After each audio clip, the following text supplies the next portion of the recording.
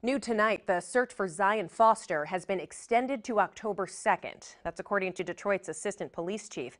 Thanks for staying with us tonight. I'm Shayna Humphreys. What they're calling Operation Zion began back in May. That's when Detroit police learned the 17-year-old's body was likely left in a dumpster by her cousin, who police say confessed to dumping her body after she went unresponsive. He is currently serving time for lying about his role in her disappearance.